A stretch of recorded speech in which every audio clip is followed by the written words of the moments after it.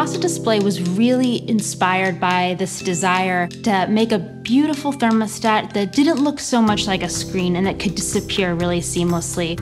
We interact with so much technology in our lives every day, and there's so much noise and so much distraction that I think people are really looking for their home to be their sanctuary. This time around, we wanted something softer, something brighter, something warmer. There's this layer of film that goes over an existing display.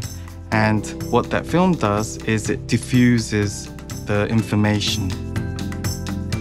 The film allowed the text to spread out in a nice, warm glow. We were really excited. It felt like watercolor.